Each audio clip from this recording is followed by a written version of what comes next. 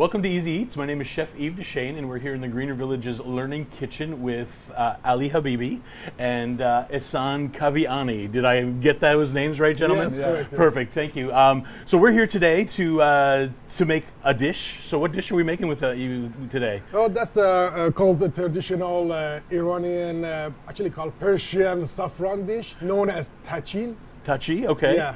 And is tachi a you said a celebratory dish? Yes, it is actually. We serve that in the wedding and when we have like a very good, nice guest at home, and we want to take care of them very well. So we use. This is like one of the dishes we make for them. It's quite a delicacy and very famous, original 100% Iranians. And yeah, it's a good dish. Some restaurant. Okay, yeah. It's a famous. Yeah. Oh, well, fantastic. So you guys are from the New Brunswick Iranian Association here in Fredericton, and and this week is New Year's for you guys. Yes, Iranian. The first day of spring is the first day of New Year for Irania. We have a celebration, and about March 20 or some years March 21. Here we try. Give a celebration for our Iranian people living in New Brunswick, and each year we have celebration in Hotel Delta and gather together and have a celebration for our New Year. It's not just a one-day event. How long does the New Year celebration go on? We have a 13 days holiday. Okay. And usually we go to the family and visit together. And for example, the mother, father, grandmother, grandfather, and spend time with family. You spend time with family. Celebration. How is it different here now that you're in Canada than you would back home? Like, what are the main differences? Would you say? Well, normally, it definitely is, because that's having a Christmas and you are far away from your family. Yeah. So what's happening is just on the exact time of the New Year, we all sit together. We sit there, we pray, we talk, we dance before that. We enjoy each other's company, and the moments that normally is go with the very big bang of the sounds, the cannon sound, the traditional is like that, and we start like hugging and kissing each other. And after that, that day, which we spend with the most immediate family normally, we start going to other families' house. We start with the eldest. Okay. So going to see the grandpa, grandma, aunts, uncles, and it's very funny and very interesting because you see group of all relatives, my cousins, nieces, everybody. You all go to the grandpa house. It's gonna be very crowded. You're gonna have lots of fun, noises. Then from the same time, maybe 2 hours or 3 hours later, the same crowd will go to the aunt's house. Oh, can you just visit? Go to the next one. So that's the bigger fun. family you have, sometimes the 13 days of holiday is not enough. So you're going to extend to the months of visiting. Yeah. Other things interesting for kids, usually grandpa and grandma make a cookie. Okay, yeah. Kids interested for this cookie, and they like it. Well, that's fun. And you said that this is happening at the Delta.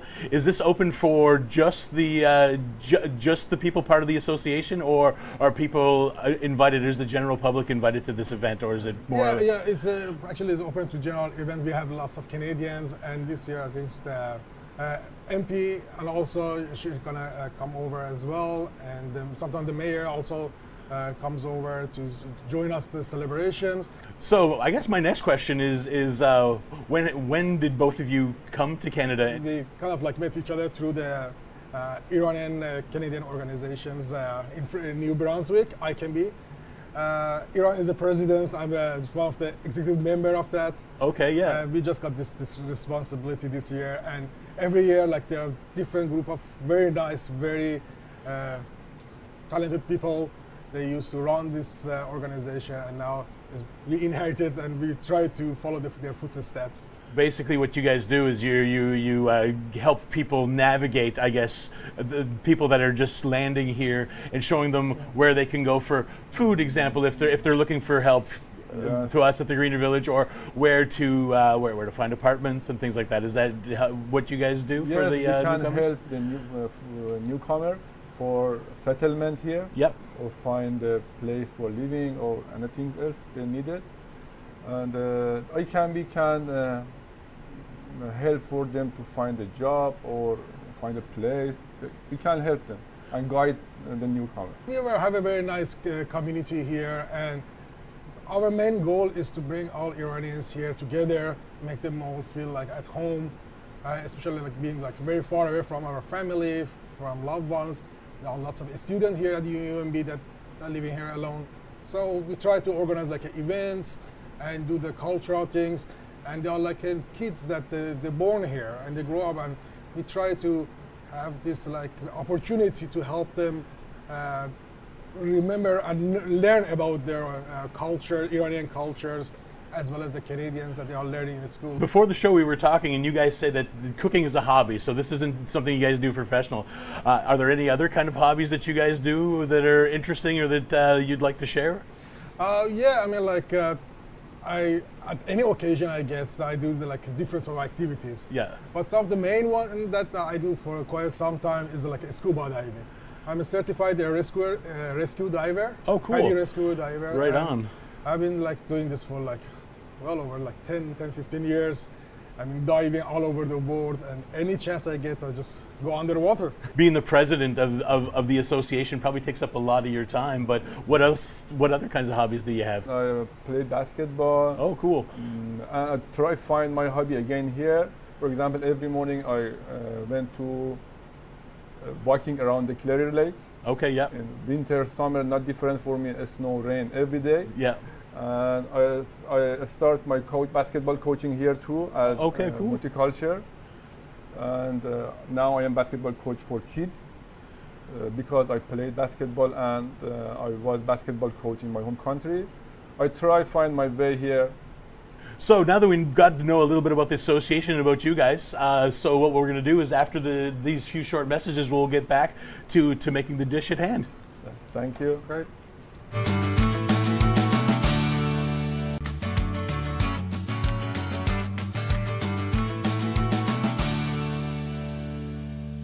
Welcome back to Easy Eats. Again, we're down here in the Greener Villages Learning Kitchen with Ali and Nissan from ICANB, or the Iranian Canadian New Brunswick Association, and we're going to be making our dish. So, what are our first steps, gentlemen? Well, this dish is called tahchin. Okay, yeah. And we talk about the tahchin, the traditions. The main ingredient of the tahchin is saffron. Okay. So it's a very delicate one. I have some there. And there are like some techniques to actually bloom saffron because it's a very expensive. Well, that's it. It looks like you've got spice, it in a little beautiful bottle. Yeah. Yeah. I mean, we get this a lot. I mean, sometimes we give this as a gift to each other. Okay. Yeah. And saffron is native to Iran and Afghanistan in that area. Am I not mistaken? Yes, that's correct. Yeah. Perfect. Yeah. And it is expensive, right? So and it's the stamen of an orchid flower. We're not going to use all this because, as I say, they're expensive. So we have the different techniques to extract the color and the flavor out of this. So, well, let's talk about saffron a little bit. So, is saffron used just for the color? For the color, for the taste, and they had some like in ancient traditional medical thing they had some use, and it's very nice. And we use for the garnishing our meal, especially with the rice and some other dishes, and use some dessert. And for dessert as well, dessert, yes. Yeah, we have some rice, something is like rice pudding, but we have like saffron in there. Okay, yeah. We put saffron in many things. In a lot of things. Well, I mean, if it grows there, then you use what's grown there, right? Yeah, exactly. Just like us Canadians put maple syrup in everything. Yeah, exactly. Right? Yeah, okay. Correct. Some cookie, for example. Use some cookie. Oh, fun. Yeah. Okay. All right. So in order to make saffron, so we have to kind of like grind and turn it into the powder. Okay. So for this, I just use maybe just a little. Just a little touch, eh? I'm gonna be careful not spilling it around. Oh no! Well, yeah. So you're using what, about a half a teaspoon or so? Yeah, it is half a teaspoon, just a pinch. That's more than enough. And so what we're gonna do, just like grind it a bit. We're gonna turn it to the powder. So okay, then you're going to turn it into a powder. So if you don't have a mortar and pestle, you can just put it into a cup and kind of crush it with the back of your spoon. Yeah. And you have to keep it dry. sometimes has a wet. You have to dry after that. Okay. In order to get the pigment and the flavor, it should be dry. Yeah. So we're gonna do this first because we need to kind of like bloom it and just let it stand. So the more it stays, is more color it will extract. Okay, so is leaving it too long a bad thing? No. I mean, you can just put it in the fridge for like 24 hours, 48 hours. Okay. Just like use it like for other occasion you have like too much. So there we go. And then we're going to put a little bit of. We have. Awesome, and we're going to put a little hot water in that to bloom it, right? Yes. And how much hot water are we putting in there? Just put a half a cup. All right. Go a bit more. That's enough. Perfect. A beautiful color out of that, eh? Yeah. So just like gonna stir it a bit and just let it stand here for a while. And you see they're gonna turn to very nice. And you don't get the color on your shirts. No, it does stain, doesn't it? Yeah. It doesn't stain. It won't come off that easily. No. We're gonna start with chicken. Okay. We have to just make some chicken to put it in there. So while Ehsan is just like doing the first, onions. You have to chop the onions. Okay. And some fry. We're chopping the onions. We're turning that onto about a medium-high heat. The dish that you can make with different things. It's not just a chicken. It's not just chicken. Okay. You can put some veggie because it's gonna be like you're gonna have the layers inside. Oh, okay. So it's a layered dish. Okay. Yeah, it is. And we can have the chicken in there. You can have like a beef or some veggies, eggplant. Oh, I love that. The mixture of the chicken and eggplant, the layers you can put in the between. It goes with everything. I'm looking at it in the barberries. They're very similar to. They look like a red currant, like a dried red currant that you have here. So, is the flavor similar? Yeah, it is. It's a bit sourish. Okay, but we're gonna just like not fry it, just stir it a bit with a high heat and sugar, so we get that sweet and savory. Okay, sweet tang. Yeah. So if you wanted to substitute, you could substitute it with currants or cranberries or raisins, exactly. That kind of deal. Not the raisin, but cranberries, Not the raisin? Yeah, too sweet? Too sweet. Okay. Perfect. So we got the onions going, and are we cooking those down to get a little bit of color, or are we just sweating them to just kind of extract the aromas? Yes, just a little bit, change color. Make it like a bit light on the onions. Perfect. So those have a little bit of color on them now, right? Yeah. So we're just adding chicken. We add the chicken. Okay. Just we let it just stir a bit on both sides until it gets like a. So we're basically just kind of poaching the chicken, right? Yeah, just a little bit. So we just put the chicken breast in whole, just like that. We don't have to slice it up. Oh, we do after that. Oh, you do after. Once it got cooked, I mean, we just like gotta seared both sides. Yeah. Just a little bit. We're gonna season it in the pan right there. So we're not seasoning the rice, we're seasoning the chicken. We'll do that later. Oh, we'll do it. Okay. So we do it separate. We want the chicken have the flavor itself as well. Yeah. Okay. So every bite counts. So yeah. You're right. Every bite counts, and that's it. It's about layering flavors, right? Yeah. So what are we adding to the chicken? What kind of spices are we adding to this dish?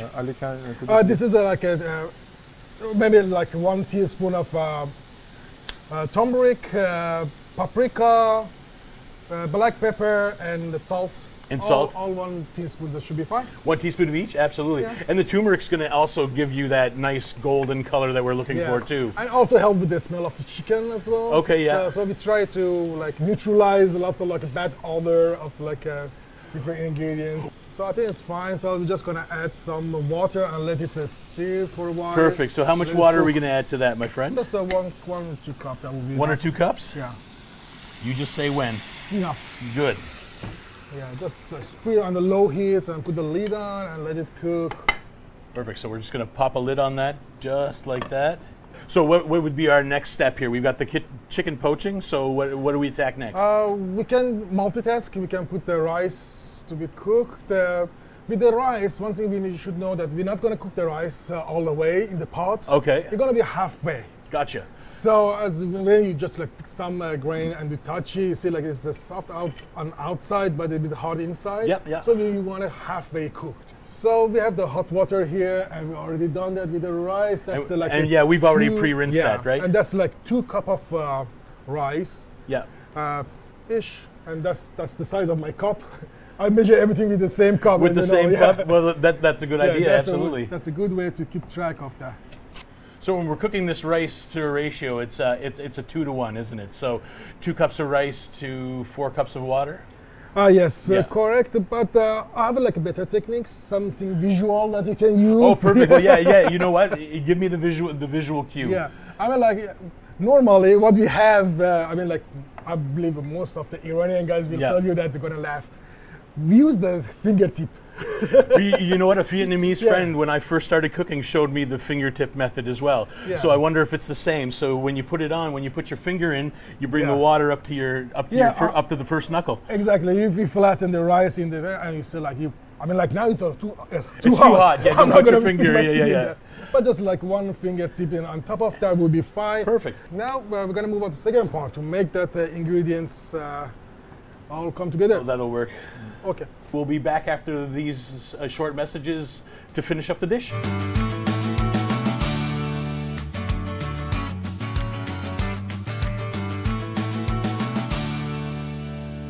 Welcome back to Easy Eats. Again, we're in the Greener Villages Learning Kitchen with Ali and Hassan from the New Brunswick's Iranian Association.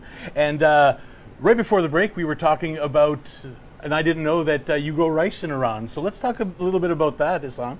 Yes, we have rice. We grow rice in Iran, in north of the Iran, because same Canada, you have the Rocky Mountains, separate British Columbia from another part of country, as a middle weather. Yeah.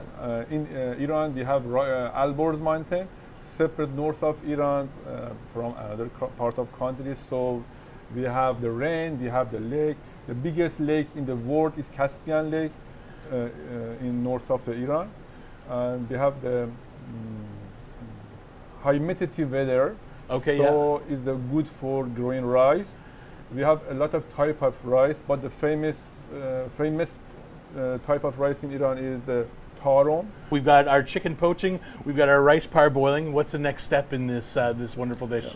Okay. That we're gonna be make our actually the marination for the rice and everything together. Okay, yeah. So what we're gonna do is first of all, I'm just gonna like break the eggs, and you need to like two egg yolk. Egg and yolks, okay. One whole egg. Oh, okay, perfect. Yeah, Yeah. just to make that fun. Well,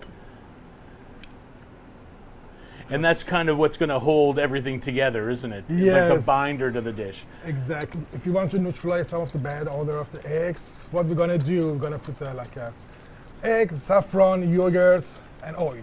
So that rice looks like it's pretty much Yeah. where you want it to be, eh? So, yep, as you can see, okay, that's it, that's the one. So the next step we've got our eggs in there. So We're gonna go with the saffron. the saffron, okay. So are we adding the whole amount of that? Yes. Yeah. Well, I guess waste not, want not. I mean, see, the of saffron course. is expensive. Just gonna stir it. Okay, tasham bit, So you're just slowly incorporating it, right? Yeah. So, You can see the color of the saffron. well, it's kind of Now- settled, yeah. No, I love saffron. The color that it gives, that nice golden hue. Yeah. So this is going to add kind of a nice, kind of a silky, kind of decadent feel to your rice, isn't it? Yes, it is. Yeah. I think we need more yogurt a bit. So the things about the tips about the yogurt is it's good to be a bit thick. So, Thicker yogurt, yeah, so you don't really want. I mean, you need a natural plain yogurt. yeah, well, absolutely, yeah, perfect. So we're looking for a high-fat yogurt that's not Greek for this Yeah. dish. Perfect. And we're gonna add the oil to it while you're stirring. You can go generous on the oil. We need another pan for a little bit stir fry the berries. We're gonna fry Yeah. the berries a little bit. Perfect. Yes, we're gonna put some little bit of oil in that. Okay. Yeah, and a little bit of butter.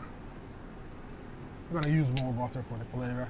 So what kind of taste are we looking for? You want to just like a light touch of salt at the back of your tongue. Okay, yeah. So not too much, not too salty, just a little bit, just the right amount on your taste. So back to our barberries zeresh. We need 1 spoon of sugar as well. A little bit of sugar, Yeah, for sure. we are looking for that sweet and savory sort of taste for that. Well, what's the next step? We're going to put everything together, are we? Now that's the part that everything comes together. Awesome, perfect. And just like slowly add in this rice to our mixtures. And perfect. We want to cool that rice down a little bit before we add it to the egg, Exactly. because we don't want to cook that egg too quickly, right? True. It's almost like a savory rice pudding. Yeah, exactly. Wouldn't you say? Eh? Yeah. Yeah. Well, that chicken's smelling really good. So what we're doing now is you're just going Yeah. to pull it apart, are you? So we're gonna do some like pulled chicken here. Yeah, yeah. For this, you can use chicken breasts, or you can use chicken thighs, yeah. or so like Or whatever's on sale, I guess. whatever's on sale. Yeah. Yeah, exactly. What types of vegetables are typically eaten, I guess, in Iran? What do you grow? What would be consumed mostly? For this dish, we can use the fried eggplant. Fried eggplant. Okay, yeah. What we're gonna do, gonna like put it at the bottom of this. Okay. We're gonna use one layer on the bottom, and gonna put the chicken layer. Then we're gonna put another layer of this rice on top. Okay. So how thick layers of rice do you want to start with? About a quarter of inch, or maybe 1 centimeters. Okay, 1 yeah. or 2 centimeters. You don't want it too thick. If you make it too thick, then the cook time is gonna be or the middle part might not cook Gotcha. or be undercooked. So we're gonna put the one layer here. We're gonna leave like a centimeter around the Okay, edges. leave an edge. Okay. Yeah. We don't want to like that, because when we're gonna flip it over, we don't want to just like go apart. So go you got to everywhere. create a structure. Okay, Yeah, I gotcha. exactly. Thank And you. we're good. Perfect. I'll move that And over. we go with the berries. We're just gonna put some on top just to make it look nice and nice surprise when you open it up. So and then we just kind of top it with rice. There we go. And Yeah, then, I'm gonna press it a little gently. Yeah, not too firmly. This is done. We're gonna put it in. we're just going to slide it in the oven. Okay, that should be good. Perfect. And what we're gonna do, we're gonna put We're gonna cover- aluminum foil on that. So the bottom doesn't get too brown, right? Is that what we're Yeah, looking? we want the bottom and the sides to be like crisp, and we don't like it go dry on the top. Oh, perfect. So it's just a loose wrap. We're not gonna No, we can tie it, no problem. Because right. I'm gonna put some holes on top. just to let some of that steam escape. Exactly. We don't want the steam water to come back. Well, that's it. inside. Is you want it nice and crispy. So in an oven at 350 for roughly about an hour. It might be different with different ovens. The dish is ready now, so we're just going to pull this out of the oven, and we're going to get Ali to flip it, to invert it. So Sure. here you go, some gloves so you don't burn yourself, sir. That's the fun part. So this is kind of a fun dish. It's all about the presentation as well. Yeah. Now we're just going to garnish that with a little bit of the barberry. Yes. Presentation is everything. No, absolutely. Yep. It's gorgeous. Let me just go. And there you go. You got it right there. We'll flip it up like that. It's beautiful. Thank you so much, guys, for sharing a little bit of your story, sharing this wonderful dish with us today. And so happy New Year's to you both. Sure. And again, if anyone is looking to celebrate with them, you guys are hosting something at the Delta on Saturday, Sunday. 24th March. Thanks a lot, guys, for today. Thank you very much. Welcome. Yeah. Right on. Thanks for having us here.